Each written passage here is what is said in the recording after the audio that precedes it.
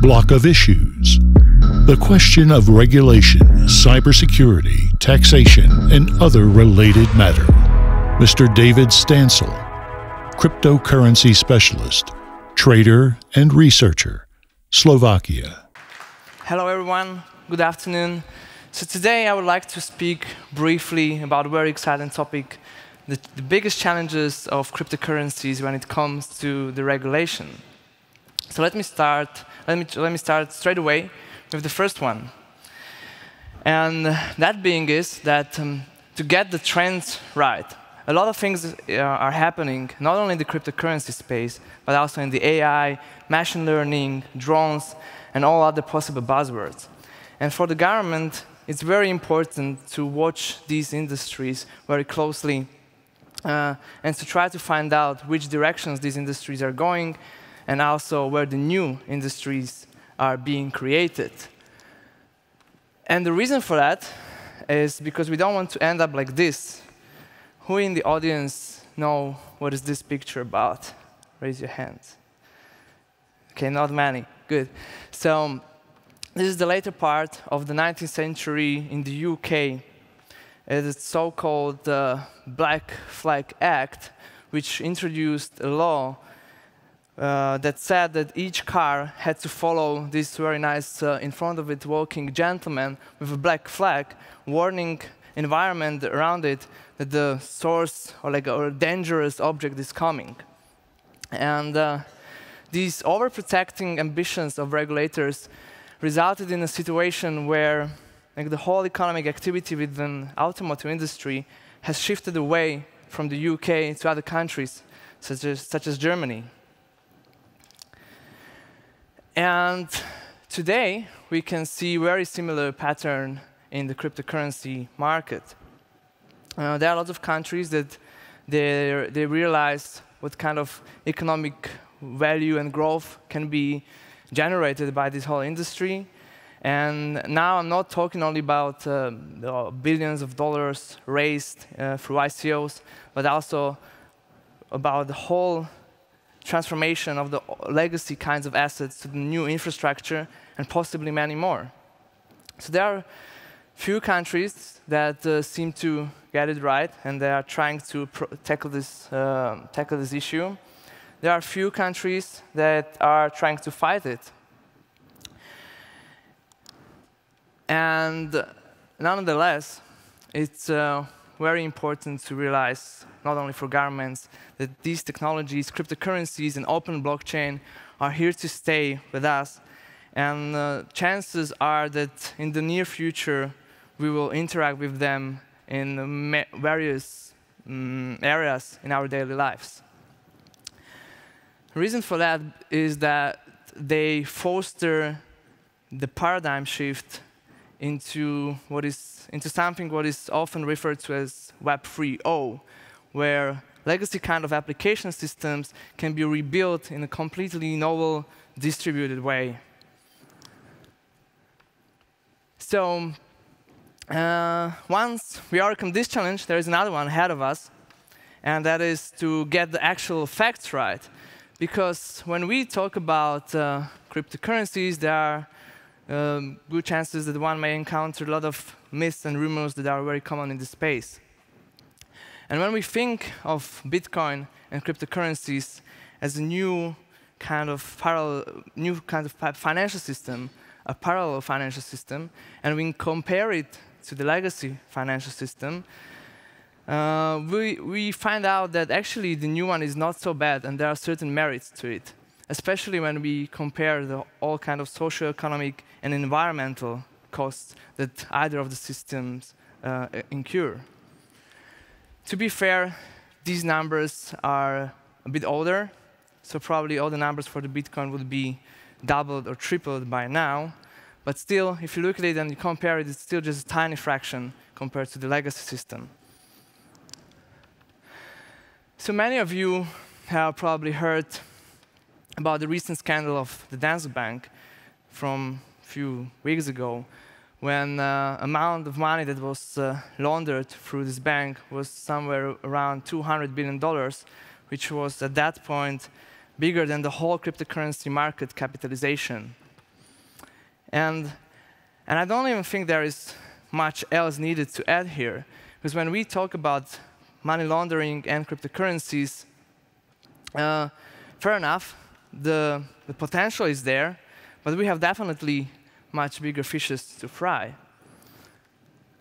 And so once we can overcome also this mental challenge, there is another one, even more complicated one, ahead of us as well. Of course, the approach to cryptocurrency regulations might be quite problematic, because in many countries we see the debates and disputes over which actual supervisors and regulatory authorities should apply their regulations. And the reason for that is that we simply deal with a new asset class. Of course, many ICOs and maybe coins are very similar or even equal to the legacy assets, but many of them are simply new asset class that we have to deal with. And once we answer this question, the first one, it has tremendous impact on other areas such as taxation and accounting. But more importantly, blockchain-based solutions raise really important legal questions in both financial and non-financial applications. And especially when we talk about implementation of blockchain into the public sector, the challenge is not only to transform the old business processes and the old ways of doing things onto the new infrastructure, but also to innovate and rethink these processes. Because what we know is that the middleman can be skipped, the rules can be baked into the code, and the role of a regulator can be distributed over the network. And of course, regulators have a plethora of actions and legal tools they can use to do so. But before they do so, it might be beneficial to follow advices from institutions such as European Securities and Markets Authority, which last year released very interesting research where they concluded that all kinds of attempts for regulation at this point might be premature and most likely wrong.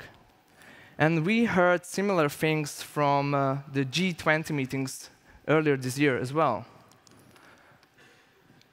That being said, a lot of countries are competing now in the race to become the best and most crypto-friendly jurisdiction.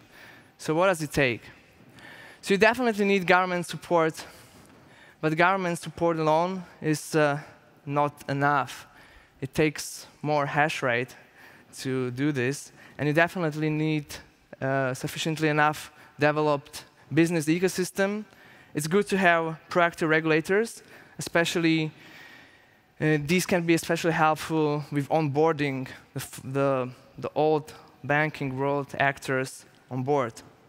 And all this needs to be wrapped in a stable regulatory framework.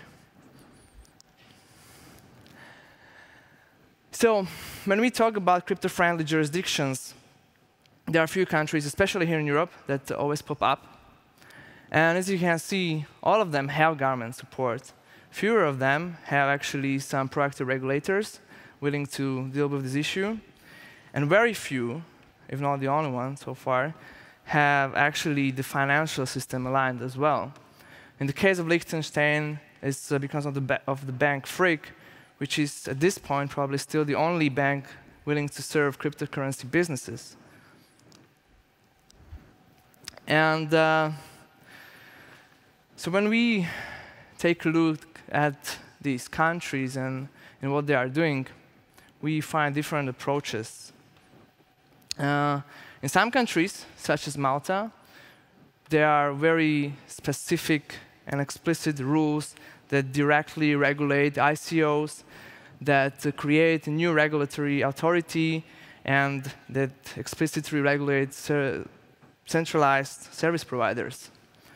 In some other countries, such as Gibraltar, we see a little bit different approach, a principle-based approach, where there are no strict and explicit rules, but rather projects that are applying for approval from the regulators need to, in their applications, convince the regulators that they are compliant with the 9 very broad principles. And again, different approach we can see in countries like Switzerland, where there are, again, no specific laws regarding the cryptocurrencies. Rather, we have some guidelines that are dealing with ICOs from financial regulators, such as FINMA. And so when we compile all this,